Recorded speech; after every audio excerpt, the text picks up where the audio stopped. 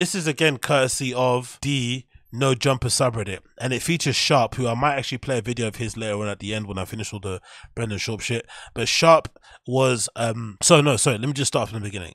So Yuri and Vel, who are still I think at No Jumper, they're in Las Vegas. They're having like a kind of couples retreat, couples holiday, chill, hangout, fun, whatever it may be. They all decided to go over to Las Vegas, and Yuri decided to live stream the entire experience, do a little IRL stream like he's idol Ice Poseidon, right? The guy's 30 years old and he looks up to Ice Poseidon.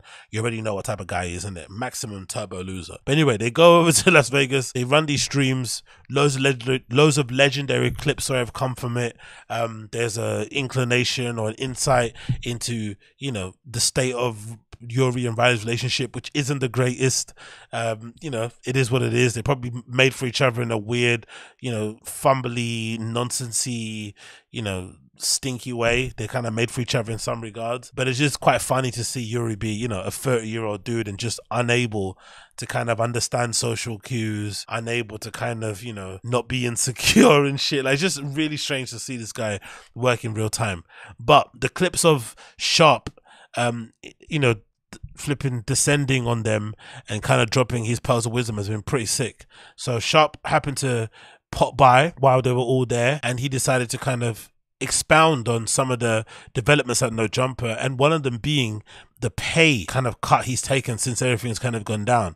And Sharp was one of the people who was kind of backing Adam 22 regarding everything, and sort of like, you know, offering the other side of the argument, which I think he did really well, especially when he jumped on flipping AD stream and basically said, hey, you maybe shouldn't have left so hastily, maybe you could have talked it out and shit. There was many things that were going on at the same time. Kind of, you know, a really wise sort of way to kind of approach it. Of course, Pun didn't like it, and the call ended up kind of turning left very quickly. But he did have a really interesting insight about the pay over at No Jumper, and again proving that these guys are just like, you know, the fumbling bags, and just from everybody, especially Adam, because you think about it.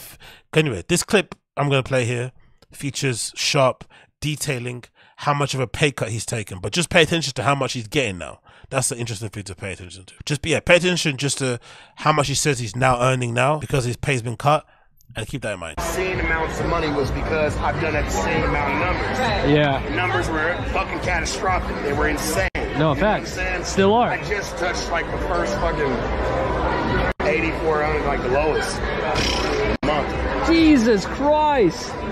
Obscene amounts of. So Sharp said he was getting obscene amounts of money from No Jumper because the content he was creating was getting obscene amounts of views, which it was. If you've seen Sharp's content on No Jumper, it's fucking legendary. And, you know, his podcast was great, his Sharp show was great, and just generally great personality on there. So he was doing bits, so he's obviously getting compensated very well. But now that everybody has left, all the big people that were bringing in the numbers, his pay has now gone down to a measly $8,400, which is still a lot, right? Still a lot of money. But the reason why I wanted to mention it was because if Adam could afford to pay Sharp $8,400, just think what they were making. And that's what makes me think again, like the bag fumble. Like, why couldn't Adam just have got somebody else in place to manage the host, to maybe spoken openly about his concerns about some people, you know, especially AD and his performance? Why couldn't he have maybe decided, hey, maybe it's not a good idea to speak to an employee? Because one of the major things that I feel like fucked it all up was, it's a tiny thing, but it definitely didn't sit well with people, was the fact that he thought it was a good idea to complain about other employees with another employee. You don't go to Lush, especially someone like a Lush. He's like a super loser. You know, he's kind of the example of what every man should pray to God that they don't turn out to be.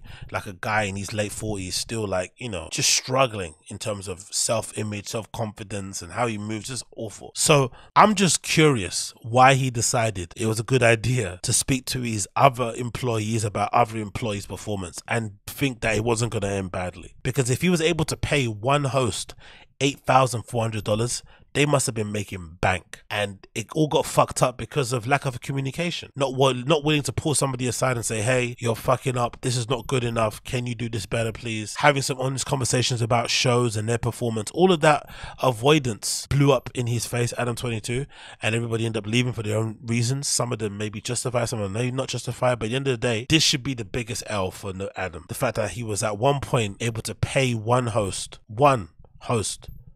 north of $8,400. So they must have been clearing a lot. So that rumor or that thing that he said when he went on Vlad and he said he makes like $1 million a month or something, that's actually maybe true. They were probably around the 500,000 or something they were making a month on the platform across the board. Of course, you got to account for loads of things, rent and stuff in the warehouse. It's not all free money, profit in your pocket, I know. But damn, man, they fumbled it. Collectively, they fumbled it. Absolutely wild.